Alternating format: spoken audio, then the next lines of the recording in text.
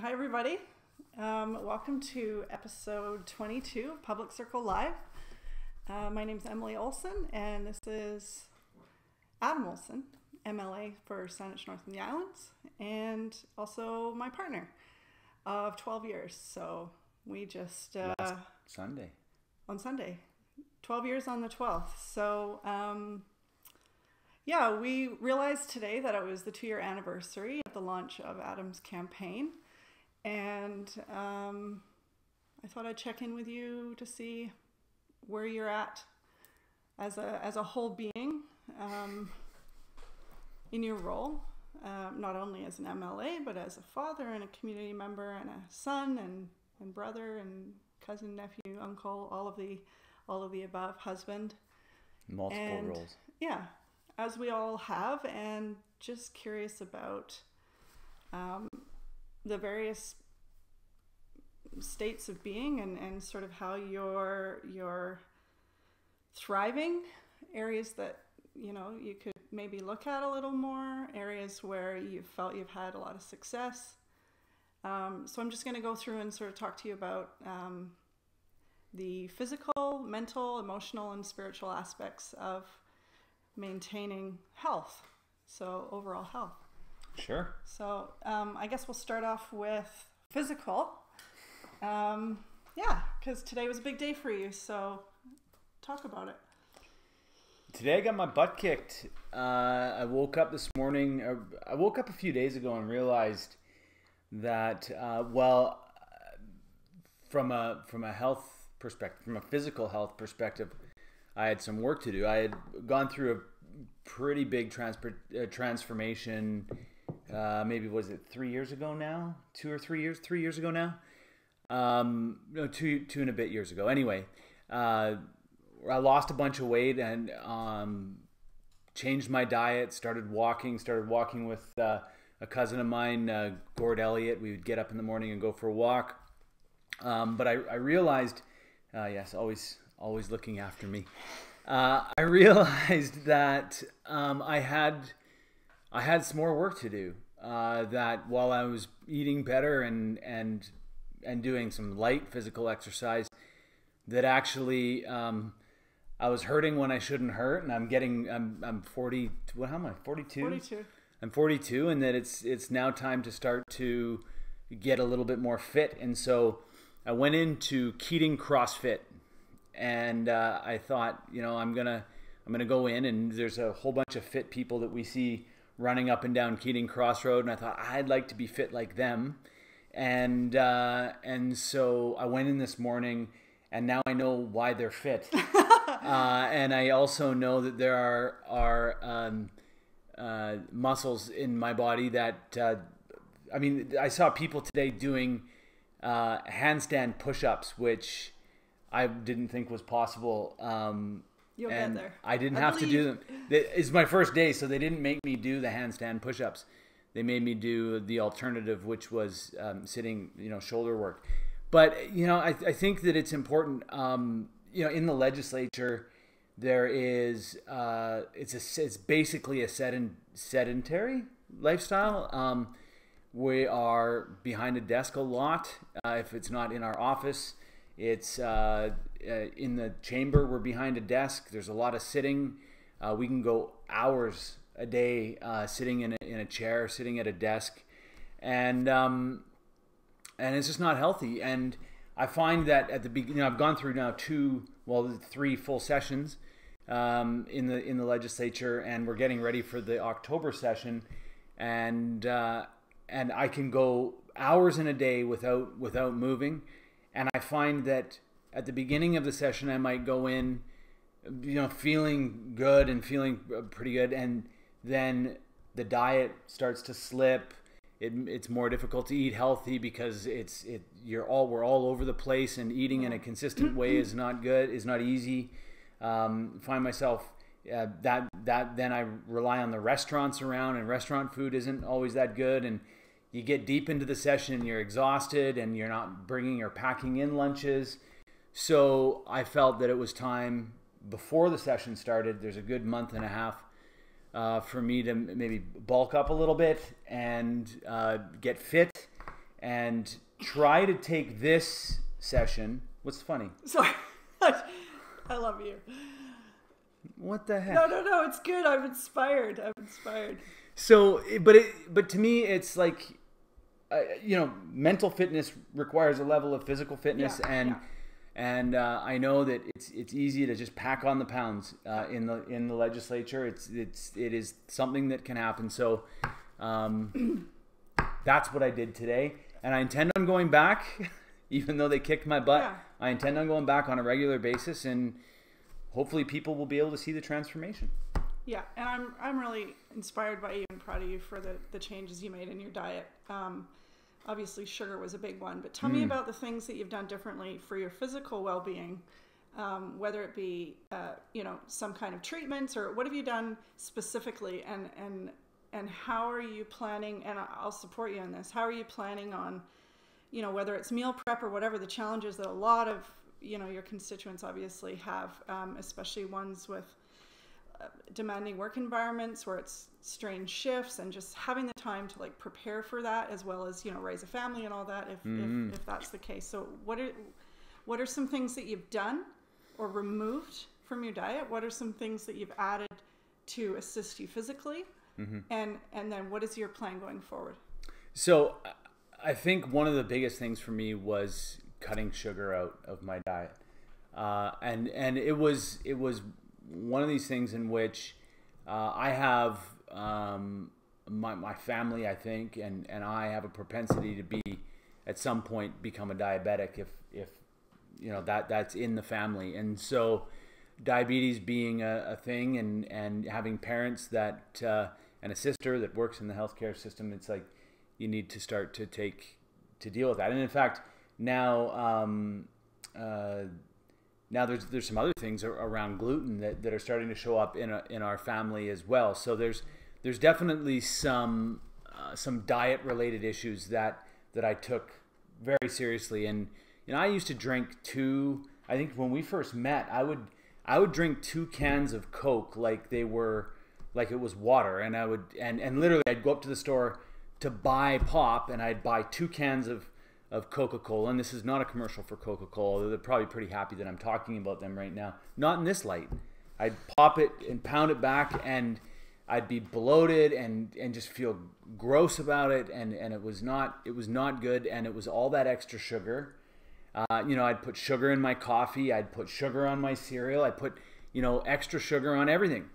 And so I think that was one thing. Another thing was I stopped eating bread and just needless carbs that way. And certainly I think that one of the things that I'd like to do going forward is I'd like to look at more of a raw-based and vegetarian-based diet. And we do eat, and I know I get a lot of messages from people that say one of the things that we can do for climate change is to stop eating meat. And this is something that you and I have talked about in our diet. We tend to just fall back to the 4 or 5 meals that are easy to cook, and we do them all the time. And so I think to answer one of the other questions that you asked, the challenge will be to diversify the recipes that we use, get creative with it. You started to cook some curry, some Thai-based curry dishes. I think that we can continue to play with the food that we're eating, and I think none of it's really that shocking. Shop around the edges of the grocery store for raw ingredients rather than for the packaged ingredients. Try not to eat the snacks at the end of the day, and feel rewarded for the good decisions that are made. Yeah. And so what have you, we'll move on to the other aspects of health, but have you done introduced anything new into your physical well-being? How do you deal with pain or things like that? Not very well right now. I think that part of the things that we've been adding in, and that and I think that we've done a good job of kind of playing off of one another. So we've got a really great chiropractor, for an example, and you go in there and it starts with the fantastic massage, and then she breaks us and puts us back together again. And we all have an amazing, it's Joy. Joy Shumka. Joy Shumka. Yeah, Thank you, Joy, North for Saanich. breaking us. But, you know, I mean, I think that one of the things is I realize that I have this sore leg and sore shoulder for no reason. I'm not working out. I'm not physically active. Why is it that I've got this soreness in this shoulder, right? And today, after going and working out and getting active, I feel like a lot of it has been dealt with. So it's like, I think part of this is adding some physical work, some physical fitness, finding people that can look after you, whether it be chiropractor or an acupuncturist, you know, and we've got those people in our lives as well. I think it's finding the right package of practitioners that can help at a proactive level before you know the big things could happen. Looking after the way you eat, the way you move, actually moving, not being so sedentary, challenging. I'm a lot like Andrew Weaver, who I work with on a regular basis. I'm motivated by competition. So, you know, I think that CrossFit's going to work for me because it's a group environment. I think that I'll be inspired by those people that are around me. I'll be driven by the competition. So we'll see how it works out. And I think that there's all sorts of options out there. It's just picking the ones that work for you and then being disciplined. And you know,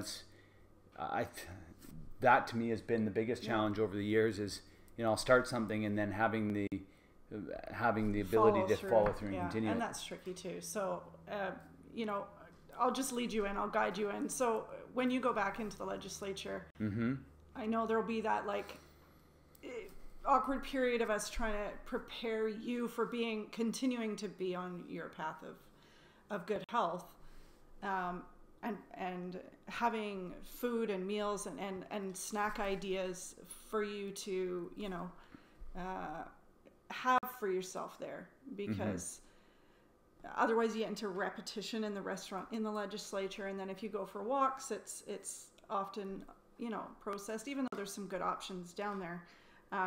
You know, really. I mean, the food's good. I'm not going to trash on the food, but you don't know where it's coming from, and then there's, you know, there's all kinds of things that you're going to come up with. So for anybody having challenges in food prep, whether it's for your kids or for maintaining health, even for me, I know there's a tendency to just go to the cafeteria, and then I make bad decisions because I choose the least worst option. Right. So how would you give advice to people who've got to come up with ideas around that without it being boring and just this whole like big heavy thing about food prep, you know, like it's some kind of burden? Well, what do you say to yourself? I just think that part of what's going to have to happen in the coming weeks or coming months is to just not accept the excuses. Oh, I'm tired tonight, I can't do it. Or, oh, this is not what I want to be doing right now. I want to be doing something else. I know I chirped you when you were complaining about about why is it that I have to make the kids lunches, and you know, I think that I should take my own advice, right? And perhaps it's you and I getting together after the kids go to bed, and you know, hanging out, and this is part of our conversation in the evening as we reconnect after a long day. It's, I think, not accepting the excuses, the excuse making, which is very easy. I'm too tired. I'll do it in the morning. I don't have enough time in the morning.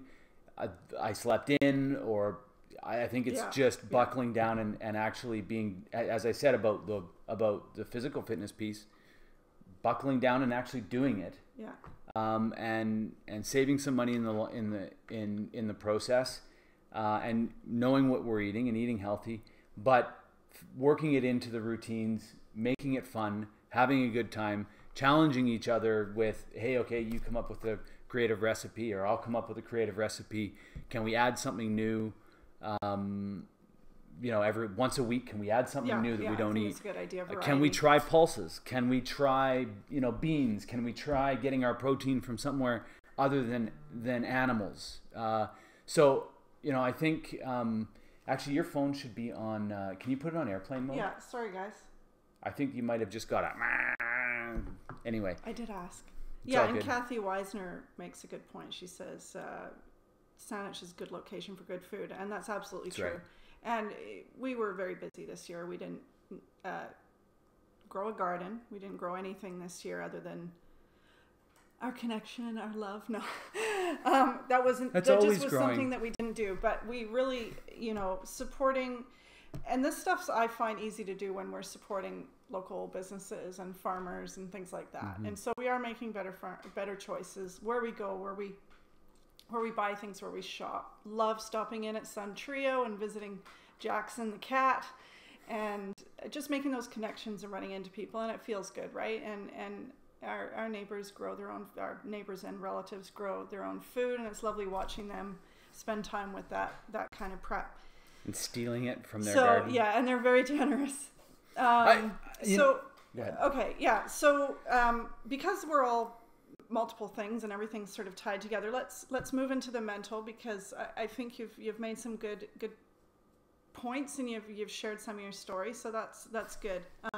So we'll make that sort of commitment to. So we'll check back in. Yes. Let's commit. Let's commit. We're going to check back in what, 90 days from now? Sure, 90 days. Because we'll be in the legislature then, starting on October the 1st, and we're about to have a visit here. Yeah.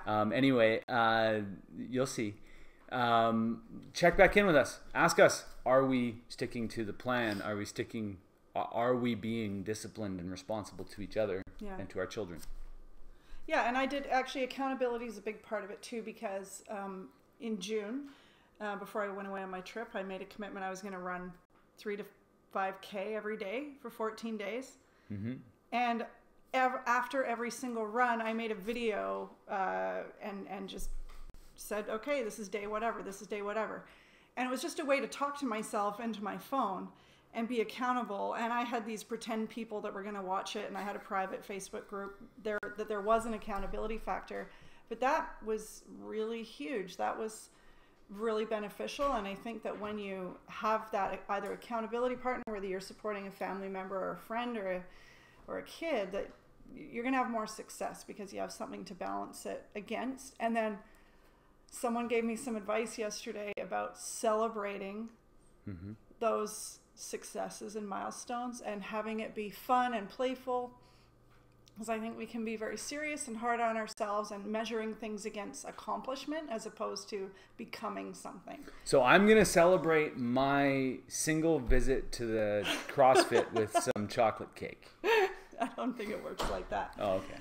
Okay, so how do you balance your mental health? How do you see your mental health? How do you acknowledge it, love it, all of those things? Well, mental health has been a challenge. It's been a challenge. I think it's a challenge for a lot of people. It's been a challenge for me over the years.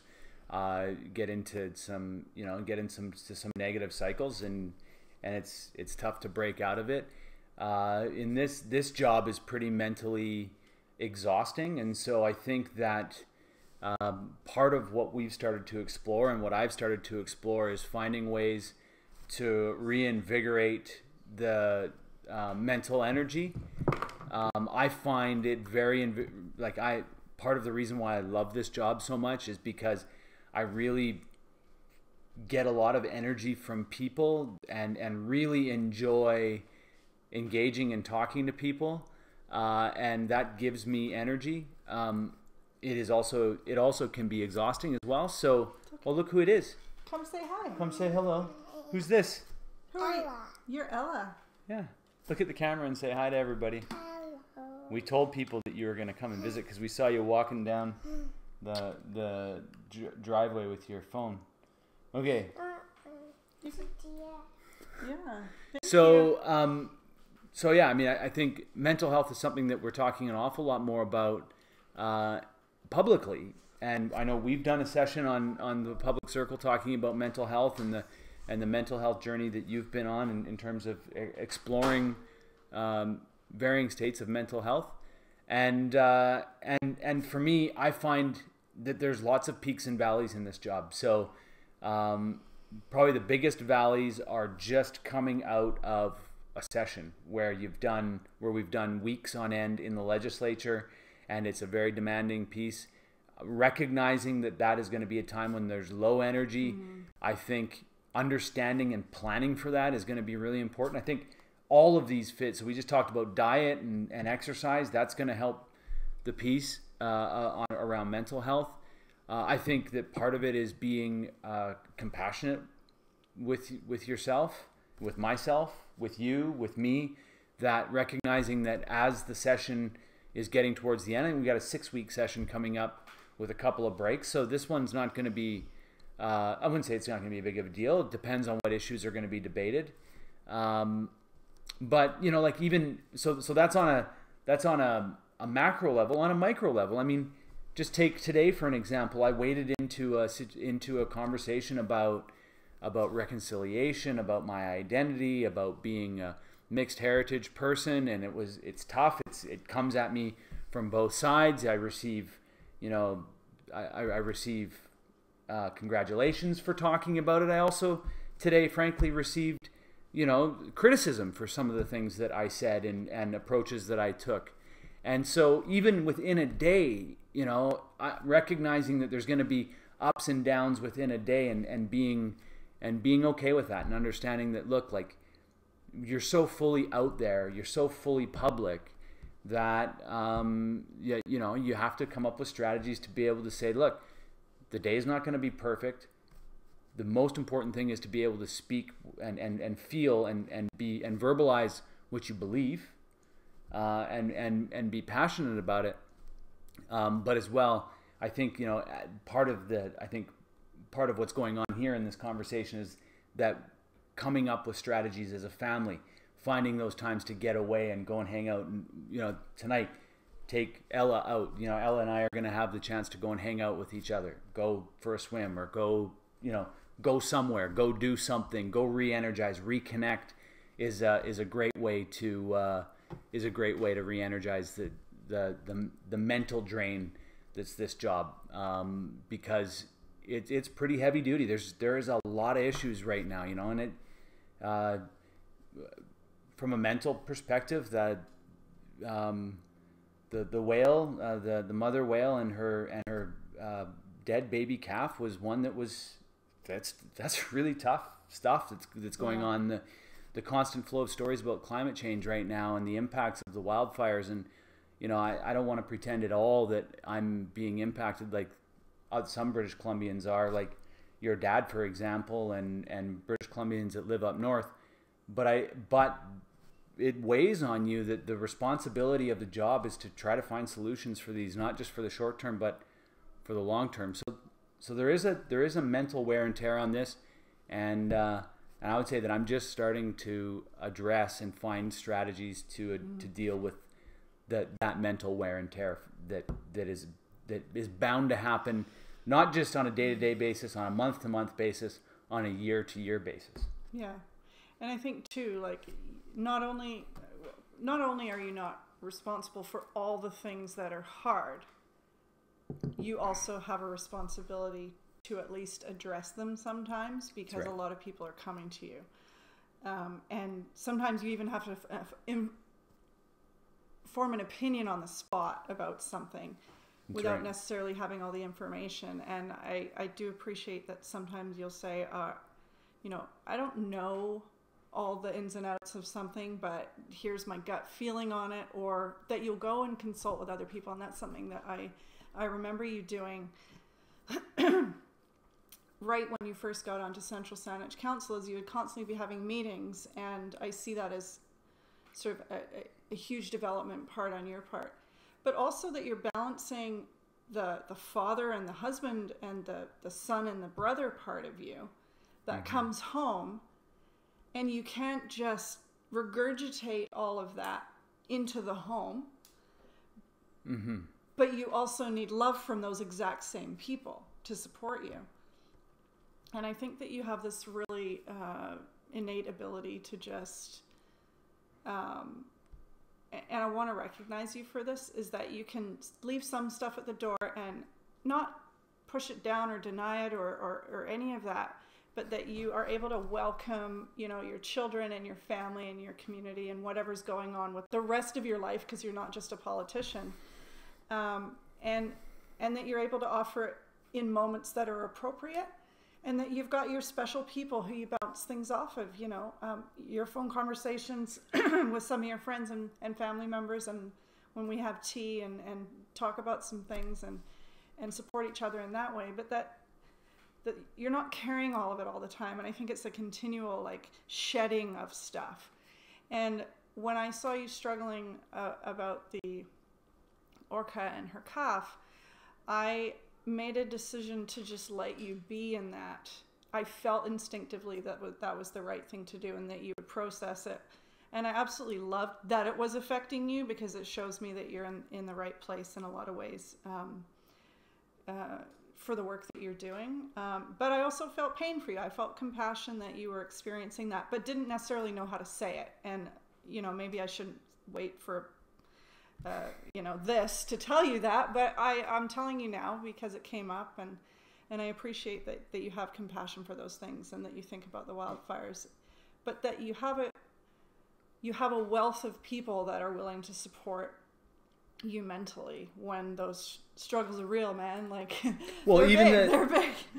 So one of the biggest challenges in our region right now is and I alluded to it earlier, is the John A. Macdonald statue, that removal, and what's interesting about this is that I went over this and through this and around this over and over and over and over again for an entire week before really even saying anything. I talked to my people.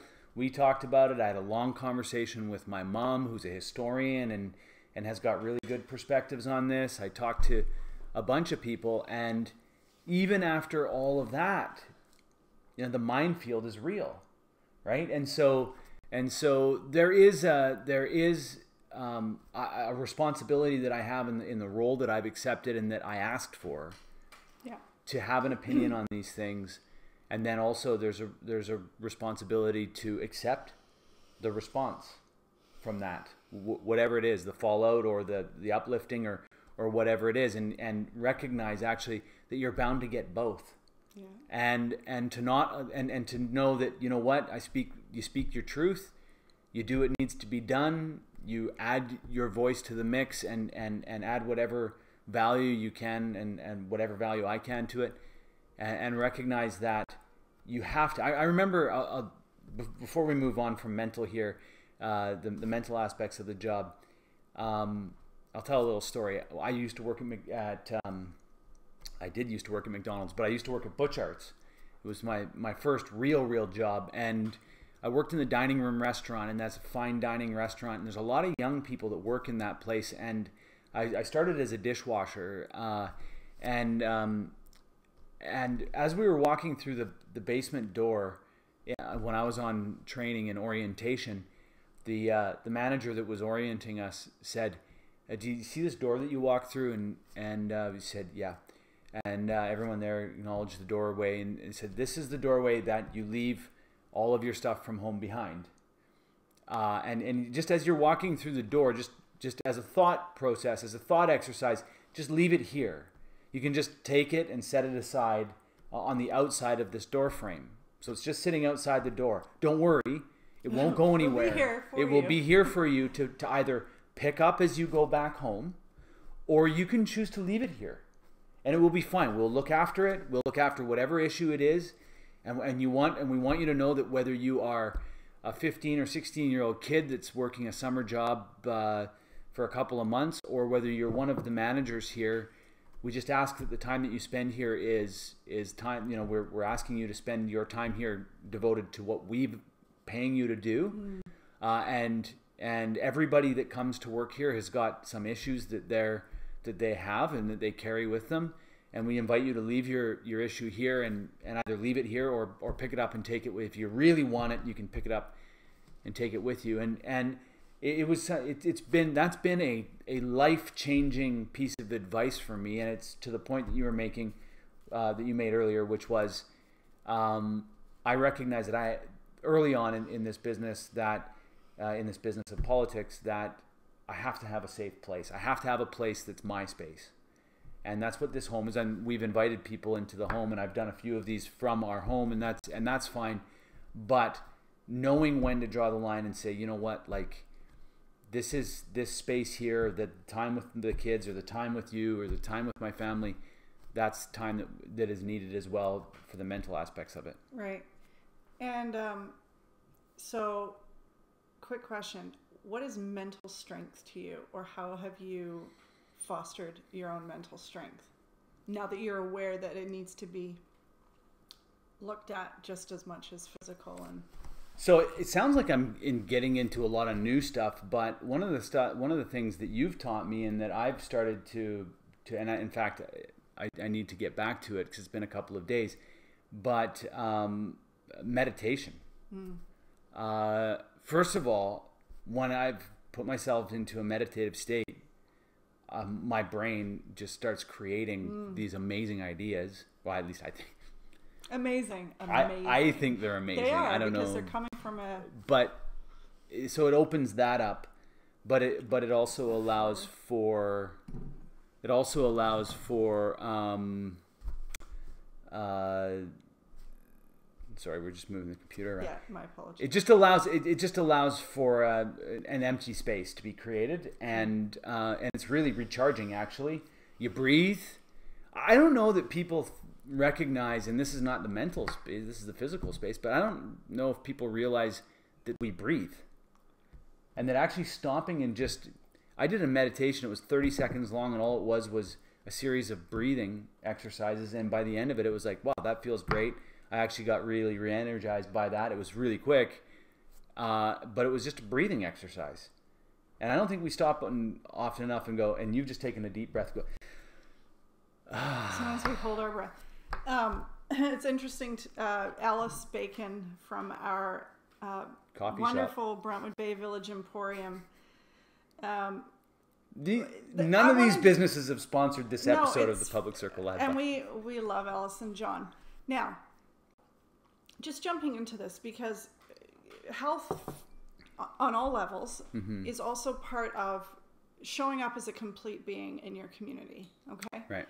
So Adam and I had this really interesting discussion about money and where we spend our money and what we spend our money on. And we actually looked at it. And it's a hard thing to do, especially when you're in a relationship and someone does the finances or someone isn't involved as much or whatever. It's a source of stress, and I think there's some people out there that may be feeling me on this one. And you know what we learned growing up about money and the health of that in a relationship, in a family. And there's a lot of this sort of unconscious spending and a lot of waste. And also, let's say you buy something that doesn't have value other than that specific moment of gratitude or self-gratification or whatever, and then it's just gone, and it's junk, and it's crap, and it pollutes the environment, or it does this or that. We did notice that we spend a lot of money on coffee, and we've made huge leaps and bounds. I won't get into it. There was one day where we bought like 6 cups of coffee from 6 different coffee shops, I think, or something. So that was a huge reality check for us. 12 cups. I can't remember. It was ridiculous number. Probably didn't have our reusable cups.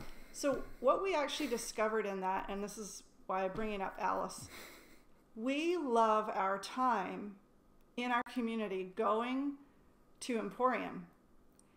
I cannot go to Emporium without seeing someone who I will either have a hug from, I will make a connection and a plan to see later if I'm running in and out. Right.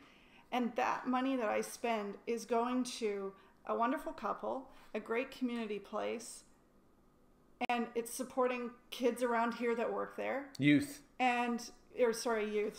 Youth. Yeah. And not just youth, other age groups. And it's staying in the community, the money's there, and all of that. And so we decided that the place we will spend our money is in these places where we value the whole thing, the experience, the interactions, yeah. And that came out of doing work around ourselves, all levels of it. Mm-hmm. So you turn over one stone and something else is revealed to you. And I think that that's something that's really come out of this, right? So We adore you guys. So I'm going to move on to Thanks, Alice. to the emotional. I think I just had a fly land on my head. It's good. It's feeling you. It's feeling you. So emotionally, how do you carry? I know we're talking about your emotions and all that, but let's just take your role as MLA. When people come to you, especially through your constituency office, and are super, super passionate, angry, they've been let down. Yeah. They have all these feelings. It could be something very hard in their family or their business, which is their livelihood. How do you ground yourself, and how do you welcome the work that can come out of it that you can help them with the emotion that's facing you in that moment, and not take on sort of that burdensome feeling? Like, how do you balance that? Well, there is every single emotion in our constituency office. And that's the constituency work. And in the legislative office as well. The forestry issues, the fishing issues, the orca issues, the issues around the Salish Sea. These are all issues that people who live around here and in British Columbia are extremely passionate about.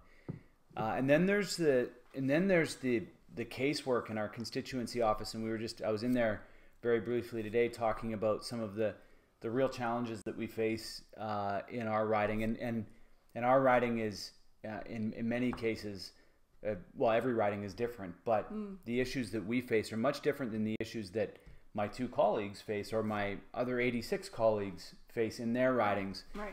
And it seems like in some cases there's these incredibly small cracks in public policy or in service delivery, and there's always going to be somebody or some situation that slips through those cracks. Yeah. And how can we, in a compassionate way, deal with a situation that it's really an impossible situation, and it's heartbreaking. There's many heartbreaking instances that we've run into already, and it is probably the most difficult piece of this. I would not want you, or I would not want my parents or my siblings and their families, or my friends and their families, or our kids to have to be in the situation that some kids are in the community, and recognizing that we can be really strong advocates, but ultimately we don't make the decision to fix the problem. We've got to be an advocate to Silas is being picked up to go to a birthday party. So yeah, I mean, I would just say that the emotional aspects of this job are there's a full range, and every emotion every emotion that you can think of is expressed in our constituency office. It's expressed to our staff in our legislative office as well, and it is really challenging and really difficult to stay balanced, and it is part of the whole package. It's part of the mental, physical, the emotional well-being to ensure, and not only that, it's not just me. Like I mentioned a couple times, my staff or our staff, they're actually, as a constituent of Saanich North and the Islands, they're your staff. Yeah. The 2 guys that I have working in my office, Ryan Clayton and Aldous Spurl, are a couple of the most compassionate, loving, beautiful human beings that I could have working with me. They don't work for me; they work with me. We're a team. They work for you as a constituent. Yeah. They're your advocates. They work incredibly hard. They are 100% committed to the best outcomes possible, and yet they're in a position where they have to sometimes break the news that there's nothing that we can do for you, or and people will accept it or they won't accept it, and so there is an emotional toll, and part of the emotional piece that I carry is the impact on them, the impact of the casework on the staff that we have working with us, or the emotional impact of some of the negative comments that are on social media, for example, that you see about me or about us or about the situation that we're in, and the emotional impact of thinking, about the fact that I have a family and I've exposed the family to political talk, which is not always, well, it's not always positive and it's not always constructive. And so that takes an emotional toll as well. So these are all things that are part of the job, and they're all things that require, and I think they're all part of every job to a certain extent. It doesn't matter whether it's this job I do or a different job you do or I do. And so it's just about finding the strategies, finding the ways through it to ensure that we're not carrying too much of the burden, that we're carrying just enough of the burden so that we're not seemingly uncompassionate about the situation, but also recognizing there's limited tools in the toolbox and we have to be able to find the best ways to deploy them and use them. Yeah. A good friend of mine has an outlook on the things that we feel called to do.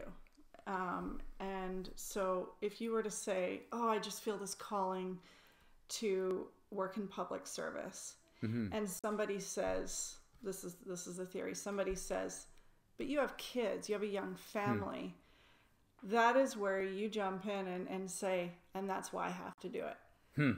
Not only are you following what you know you're called to do, so that you already have that innate ability and you're passionate about it, you should be doing what you're passionate about, but it also teaches your children and other people's children and them that if we step into those roles and have the courage to do things that we feel called to do, and just set aside the internal judgments and the judgments from other people, which can be really heavy, and go, but it doesn't matter because this is what I'm called to do. And I remember when you got an internship at TSN in Toronto, and we went out there and it was this big deal, and it was the one year that the NHL was on strike and the Leafs didn't play, and you had to cover like Norwegian barrel rolling, or I don't know, wife carrying. Oh, wife carrying. Okay. Yeah, the World Championships of wife carrying. Google it. It exists. Thankfully, that happened, and you didn't become a sports broadcaster, because as much as I know you love doing this kind of stuff, I feel like it was just one step getting you closer to being of service in this way. And I think it's fulfilling for you. I know that when you come home, you feel fulfilled, and I think that that's what we have to do for work. So that there isn't this huge separation between life and work. And it's funny that we've gotten into this groove in the last year of that it's all the same. It's not like, oh, work's over, good. Now we can be happier. Now we can enjoy life, or now we can participate in the community. It's all the time. It's always coming in and going out, and there's just this flow. And so maybe the word sacrifice might come up sometimes, or people might have opinions about us being so public or sharing it, but I just feel that you've really sort of identified that that's how you can serve, or whatever words you feel are appropriate for yourself, that's why you have to do it. And so one of the things that we practice in our home is gratitude, especially for food, and being thankful, and then spending some time before bed thinking about how we can put our loving energy and our prayers towards other people for whatever they might be going through. And on days when we don't necessarily have a specific person to send that to, we just say to anyone who needs it, because we are not always aware of what's out there, what need is out there. The people that aren't even aware that they could go to their MLA for help or whatever. And so a big motivator for us talking today, I think, was that we're coming to this place of awareness about that the health of you is no different than the health of me or whoever's watching, and then the people that don't even have access to this. So if we show up better in the room, then we're better equipped to help the people who are the most needy, and that is a true reflection of the society, the health of the society that we're in. This work is much more valuable to society than sports broadcasting. I mean, Donovan. And not to say that sports doesn't have great value. I just feel like Adam would have been a smaller version of himself had he been commentating on the Leafs winning the cup next year. Every August. So it looks better this year than it does. I mean, if we were to break it down, if we were to look at the game tape, if we were to look at the numbers and the rosters, the Leafs have got a better chance this year than any year that I've been a ridiculously stubborn fan of theirs. I'll say this. People say to me, well, isn't it irresponsible for a father of a young family, or the husband or whatever, person with a young family, to be doing this work? And I'll say there's two things about this. One, I live in the city where I live in the capital city.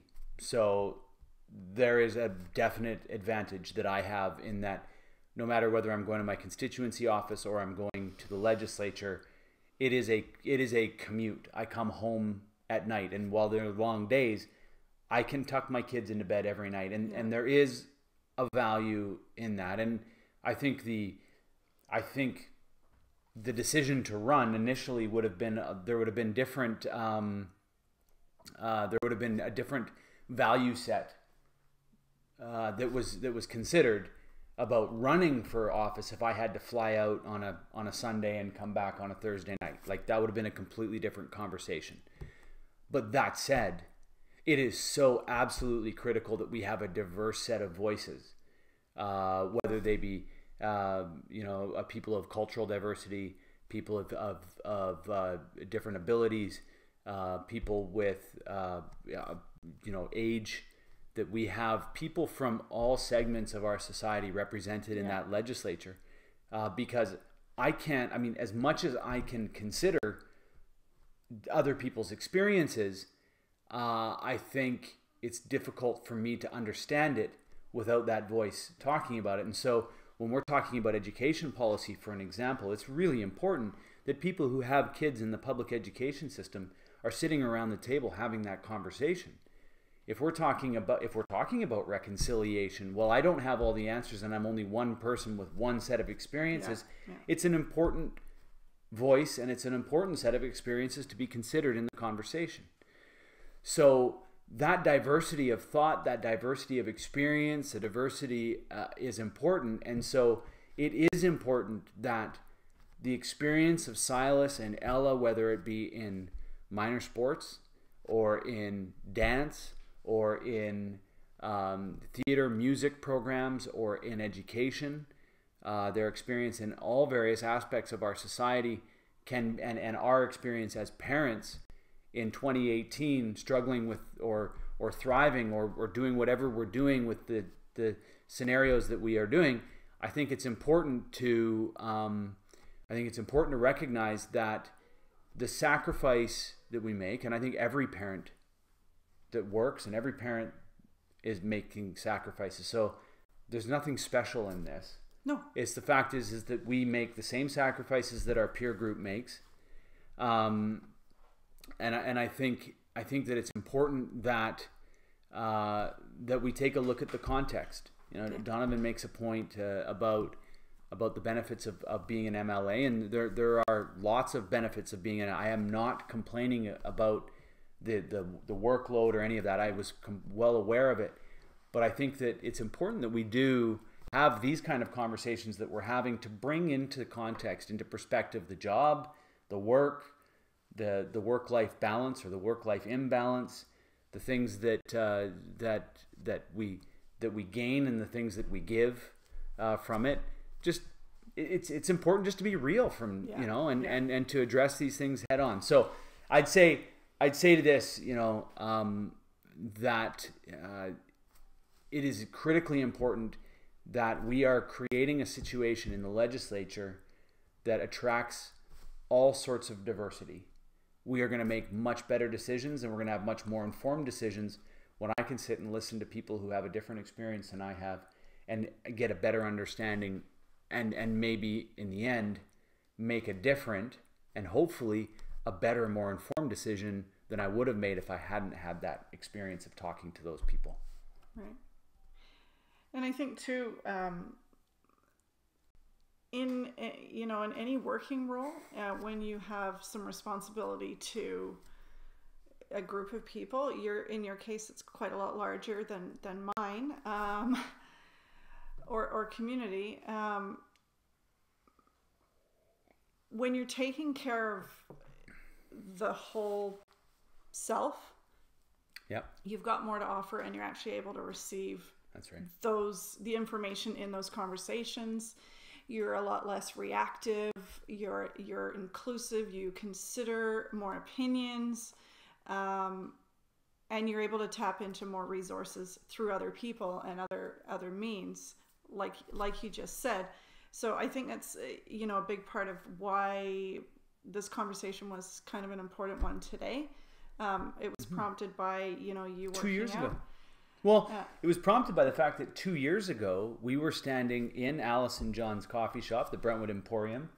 There was you, there was Aldous, and there was maybe about 30 people that showed up for that. And that was the official launch of the campaign to become MLA. That was 2 years ago today. It's really kind of interesting how quickly time has flown by. Yeah. And thanking you for doing the work that you do, because it is not my comfort level or expertise or whatever, but I think that you've definitely opened up my eyes to having a capacity to love people more and being more patient, and realizing that there's differences of opinions and that we have lots of different viewpoints and life experiences and belief systems about how things should work, but still having that space for people to come and interact with. And you've really taught me a lot about being open. You've taught me a lot about work. When you believe in something, that you want to fight for it. I'm getting a little bit choked up, but just, I just appreciate that I have a mirror for you and a role model in you for the work that you do. And I hope that trickles out. And I'm sure you've got a ton of role models. Maybe we could do, maybe you could do one of these on role models. People that are in the community and where you've been inspired in your life. Daleen is asking you, where do you see yourself in 2 more years? Buff, like really built, like bigger than mine. Ridiculous. Ridiculous. We're probably gonna have to take we're gonna have to put the camera. No, we'll have to put the camera way further back because there'll be no way that I can fit in the screen. It'd be like, good grief. Okay. I see. I think 2 years from now, I'll still be the MLA in Saanich North and the Islands, just working at the end of my first term. I have a commitment to the people. I made a commitment that I'd work my hardest to create the most, to create a government that is responsible, that's responsive, and that's a challenge. We're in a minority situation, but I think that we have a responsibility to make government work, not to view it as our own little power base, that how we can make it work for us, but how we can work as public servants to you. So I think 2 years from now, we're just heading into a year and a half. I'm still an MLA in this government. I think that we continue to work on our relationship as a couple, and it'll be 14 years that we'll be a couple. We're married, like 16 or something that we've been together, some craziness like that. 17. Whatever it is, 17, whatever. And I'll be whatever. So, look, I mean, I just think that it's always a work in progress, and we'll continue to be your neighbor, Daleen. We just are always living right up the street from you. Although you probably don't want everyone to know that. Somewhere you live somewhere in some place. So we'll continue to be your neighbor, and we'll continue to be open and love our community and work hard for our community. That's I spoke for both of us, but I'm assuming that you're on. I'm assuming that you're on the same page. We were going to do a 30. I know. I'm a You talker. took the show over and you said, okay, we'll do 30 minutes. We're at what, like 3 hours now. So No. Okay. get control of this show. There's a relationship question. How much time do you carve out for the two of you to keep your relationship strong? Is it sacred time, or does it ever get bumped? It gets bumped, absolutely. But whenever we can put something into the schedule, we have accountability. So it doesn't always get bumped. That's not entirely truthful, because Sundays I don't work. I bump it sometimes. Sure, but to the point of the work, Sundays I don't work. Right? Like Sundays, like 98%, yeah. Yeah. For sure. So when something comes up on a Sunday, and if you're a community group in the community, you've been denied. I've said no. Yeah. So Sundays are the day that, as many of you know, Sunday's the day that I fold laundry and watch. In the wintertime, I watch football. And in the summertime, well, we got rid of cable, so I don't watch baseball anymore. But I fold laundry on Sundays, and we get ready for the week, in advance. Meal and that prep. is one time. Yeah. Friday nights. So after we're done this extremely long version of the Public Circle Live that has gone completely off the rails, I'd point out, I'm off. Going well, but I'm done. I'm going to go. We've got a family reunion this weekend that we're going to go to tomorrow, but I need to create some quiet space. And so Friday nights, you've off to do, when it's on, you go off and do poetry stuff, and I take the kids and we go swimming. And tonight I'm going to go and get some quiet time with Ella, with my daughter, and we're going to reconnect. Right, Ella? And so there are sacred times in which I don't do events, but to your point of bumping them. No, I was just teasing. Sometimes we do. But we should go on dates more, shouldn't we? We should. Yeah, we should. And I'm making a commitment to date night, to be to have more fun, because I've historically been extremely hard on myself, and when I'm not seeing results, or I'm not seeing productivity, or I haven't written a poem in a while, there's like this negative self-talk, what is going and on? I there's not that kind of fun. So we're trying to do that a little more. We went out to Port Renfrew, slept in our van. Adam legitimately beat me at gin rummy multiple times. He got to 500 long before I did. It's because I'm way better at that game than you are. Like, I taught him. I'm like remarkably so much better at gin rummy than you are, that I actually took a few hands off so that it wasn't such an embarrassing margin of victory.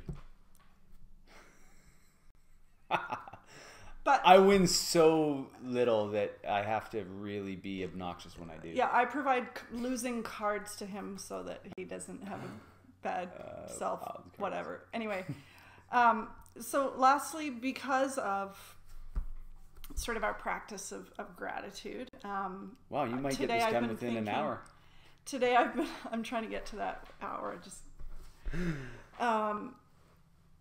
practicing gratitude. So for me today, my mom keeps appearing because of Aretha Franklin passing away, and one of her favorite songs is an Aretha song, and so just considering that, and you and I've talked about this before, where when you have a feeling about another person, reach out to them and do some kind of act of kindness. I've been writing appreciation letters for people, and that's been very good because it actually gets you to sit still and be quiet for a moment and think about, that other person and what they mean and how they've helped you in your own personal growth. And I'm sure you've got lots of thank you letters you could write to staff or other MLAs or people that work in the legislature that we never hear of. And so, wanting today for me personally, I'm grateful for my mom and, also your sister Heather, because I feel like she, and I'm just going with whatever's coming up right now, she's always been somebody that's had this really interesting perspective on things, and she's got a little bit of twist of sarcasm, and she's very humorous, and I'm really drawn to like lightness and humor right now. And so today I'm thankful for your sister Heather and what she brings to the table in our discussions politically, within the family, just about life in general. And just kidding. I love my anyway, sister. so those are two people I am thankful for today. So I will officially take us over the hour mark. I'll just point that out. But I will say that I am grateful for my other sister, Joni. And as many of you know, I have worked on the salmon files, and our community, Sartlip, where we grew up, has been in salmon conservation mode now for a number of years. The chief and council made the decision that we could not fish, and the sockeye. Normally, we would get food and ceremonial fish each year, but the salmon runs have been so low that the chief and council decided that they weren't going to participate in that, and actually. Back to your sister. They were one of the. Well, this is about the decisions that they made. Were one of the few groups that actually decided that conservation was an important piece. We often talk about how we're gonna carve up the last salmon that's there between the various groups that want it, and Sartlip Council, to their credit, decided that they weren't going to take their piece. This year, on the other hand, we did get some food fish, and my sister Joni. And with the support of her council and Simon Smith Jr. Went through an awful lot of pain to find a fisherman that could bring us fish. Our community is now kind of feeling the effects of having some sockeye in our freezers for the first year in a long time. And we see on social media everybody celebrating it, and I want to lift my hands to Joni and to Simon and to the council, but I'm gonna focus in on Joni right now because I know just how much she wore of this, and it was tough over the last couple of weeks. Yeah. Do we have a fisherman? Do we not have a fisherman? Are we gonna get fish? Are we not gonna get fish? And people's anxiety getting up, and she fought through it all, and she brought and I remember the other night when we were putting our fish in the freezer, how I looked at it and said, I feel like I'm a very wealthy man right now because we have a few pieces of sockeye, and that is how close to home that issue is for us. It is for my sister, and one other piece that I'll say to this is, I'm an awful fish filleter. Like, I'm actually pretty good, but I'm awful. I feel like I just do not do our relatives, the salmon, any favors. And last night when I watched Joni take a knife to a piece of salmon, she shows that love to that fish in a way that I think that even that master chef, what's his name? Gordon Ramsay? He couldn't even swear at her. He would have no words for her. She'd kick his butt right away. Like, on that, there's nothing he could say. So anyways, it's long and drawn out. It took me 3 minutes to say it. I've been complaining about how long this has gone. I raise my hands to you, Joni. Thank you. My gratitude is to you. My gratitude as well is to everybody who joined us today to hear about us, talk about us. I don't know. I think that we have stuff to share, but for all of you that hung in there, thank you for hanging out with us this afternoon. I'm going to let you close the show. It's your show. All right. Goodness me. Ooh. I appreciate that you are willing and open to sort of break boundaries and step out of boxes and have fun and contribute and share more than just your, title.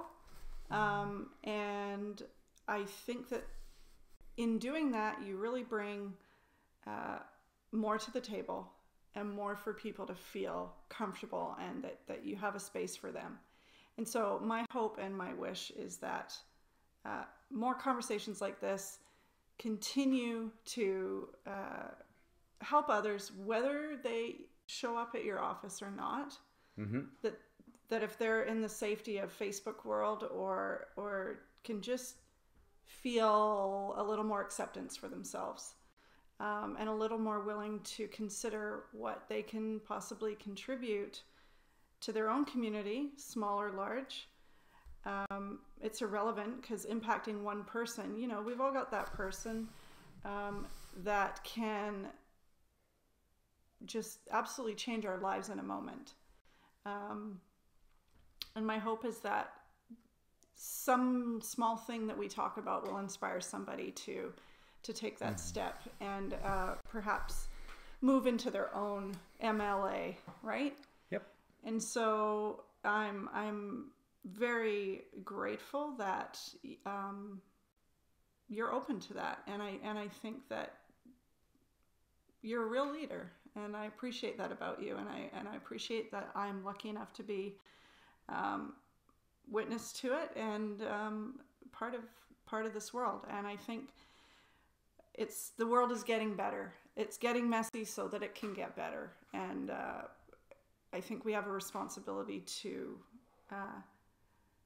take care of our own business. And so we talked about the physical, the mental, the emotional.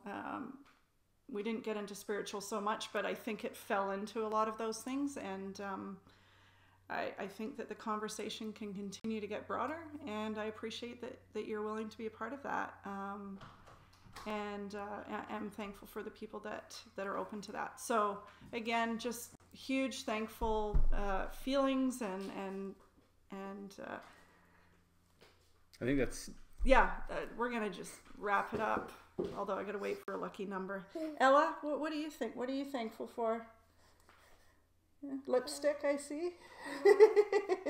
Thank you all for watching. Thank you. We'll be back again next week, 4:30. Bye bye. Fridays, 4:30. We'll see you next week. So until next time. Haekwa. Haekwa. What do you say? Haekwa.